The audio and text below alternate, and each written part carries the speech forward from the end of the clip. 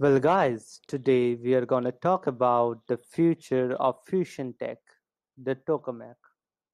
Tokamak is a device used to confine plasma in a toroidal magnetic field to create a situation where nuclear fusion takes place. Now, what is a nuclear fusion? It is the process by which two lighter nuclei combine to form a heavier nuclei. The heavier nucleus has a mass less than the sum of the masses of the lighter nuclei. The lost mass is converted into energy, tremendous energy, given by the Einstein's famous equation E equals mc square. The tokamak is a device that would help us harness this tremendous amount of green energy.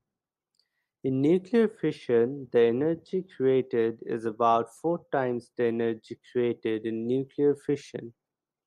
For fusion to occur, we need to reach temperatures near to that of the Sun. This is where the tokamak comes up. We use a mixture of deuterium and tritium hydrogen isotopes as fusion fuel. This is transformed in a plasma and confined magnetically in the tokamak under moderately high pressure for long periods of time to reach the fusion temperature. Now, how can plasma be confined?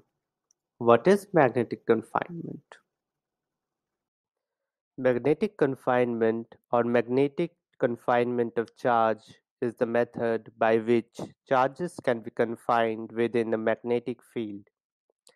Charges experience a force given by F is equal to Q V cross P, where Q is the charge of the particle, V is the velocity of the charge, and B is the magnetic field vector in the space where the charge moves. Firstly, this force makes the charge spiral around the magnetic field lines, and the net travel of the charge is along the magnetic field lines. Secondly, in a region where the field lines are converging, there will be a component of this force away from the region, forcing the charge to spiral back from where they came. Charges can be confined using two magnetic dipoles in the shape of a bottle.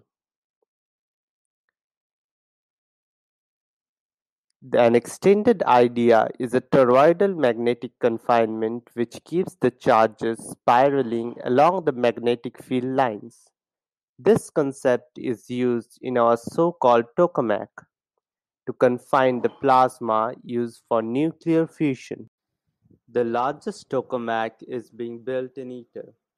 It would be completed by 2024 and operational by 2035. It aims in understanding the properties of matter during fusion, and in future commercialize fusion as a source of green energy. In the tokamak, plasma is first inserted and trapped via magnetic field. Then high-energy deuterium gas is injected, which collide with the lower-energy plasma, increasing its energy and density. This helps in raising the temperature to millions of degrees required for fusion. The fusion energy would be a green energy. There would be little waste produced. The only waste is the radio effect of metal components in the tokamak that become harmless within hundreds of years. Unlike fission, which produces radio waste that takes thousands of years to decay, I am talking about the plutonium waste that takes about 6,000 to 10,000 years to decay, roughly. That's all about tokamak. Hope you guys liked it. Please like, share, and comment.